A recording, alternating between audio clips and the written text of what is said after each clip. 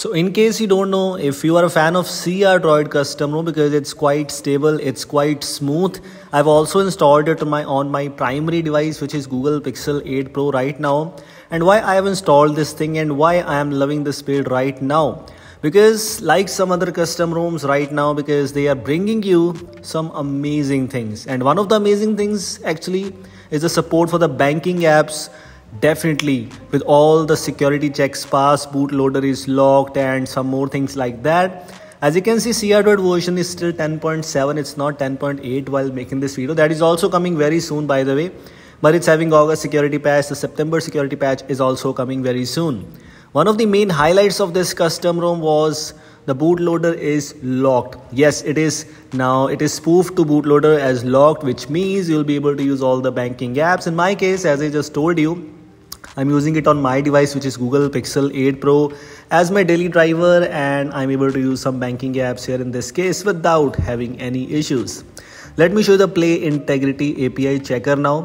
As you can see, meets device integrity, absolutely fine, meets basic integrity and also meets the strong integrity. Right now while making this video, it's a very popular thing and available in many custom ROMs right now. That's a very good thing. Other than else, CrDroid, this latest version, which is 10.7, which is already 10.7 from a long time, because about the Play integrity, this is a new update. That's why I just wanted to let you know.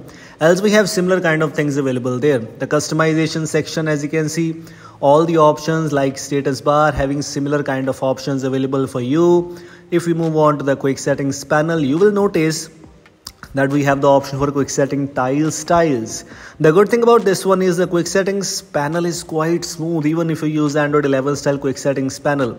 I found in some of the custom ROMs, if you change it to Android 11 style, the quick settings panel starts just lagging and jittery, but in this case it's not like that. It's still quite smooth, and CrDroid is always one of the most smoothest custom ROM with most of the updates.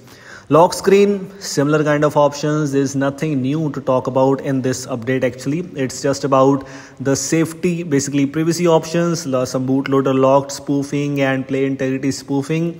Nothing much, and that's actually a very useful thing, by the way.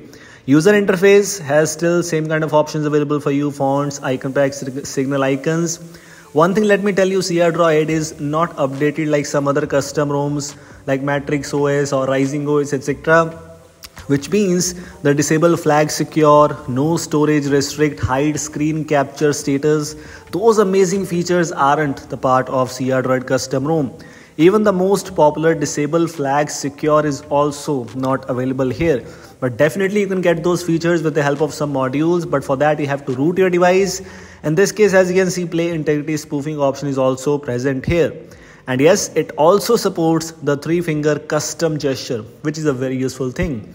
3-finger swipe by default. Previously it was screenshot, but now from some previous updates we have the option to customize it. You can choose other options in case you want to other actions if you want to perform them. So yes, these were the things I just wanted to let you know. If you want to try this custom ROM on a device, if you're using any of the supported device, CrDroid actually supports a lot of devices. If you want to try them, link is already there in the description. If you like this video, don't forget to drop a like. If you are new here, don't forget to subscribe the channel. We'll see you in the next one. Until then, take care.